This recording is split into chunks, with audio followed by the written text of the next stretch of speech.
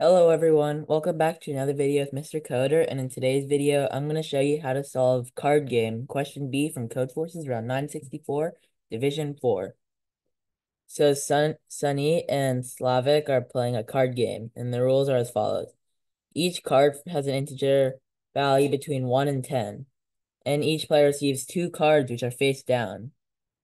And the game is turn-based and consists of exactly 2 turns. In a round, both players pick up a random unflipped card and flip it. The player who flipped a card strictly greater than the number of then compared to their opponent wins, and if it's equal, then no one wins the round. And then a player wins a game if they win the most number of rounds, which means that they can either win 2 rounds or they win 1 round and one of them was a draw. And if it's like 1-1, then no one wins. And you need to find the number of ways that Sunny would end up winning. And then this question is a relatively difficult comparatively to like the normal like Division 4B. But I mean, if you notice, if you look at the outputs, they're all like twos because like you could always flip up.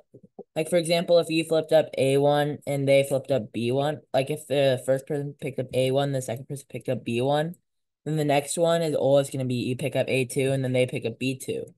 But it doesn't matter the order, so you could also first pick up A2, they pick up B2, and then you pick up A1, they pick up B1.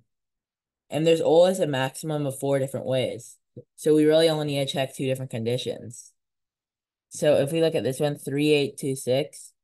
So there's two because if the first person picks up 8 and then their opponent picks up 6, then they pick up 3, then their opponent picks up 2, then they win. And also there's 2 different cases because you can also do the reverse. So 3, 2, 8, 6, and then they still win. So that's why it's 2. So now for my code, I first check to see this if A is greater than or equal to C and B is greater than D. That checks for like if A and C are picked up at the same time, B and D are picked up at the same time. That's this case. And then you need to check if one of them is like greater than or equal to account for like one round being a draw, the other round being a win. So that's why there's greater than or equals to. And then you also need to do A, D, B, C. You also need to do those in that order.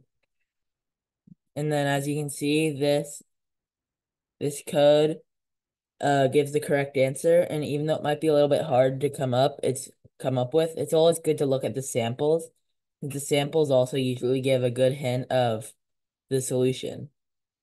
So 20402, that's the correct answer. And that's how you solve card game question B from Codeforces Round 964 Division 4. So yeah, thank you for watching this video. If you like this video, please like and subscribe, and I'll see you in the next one. Bye.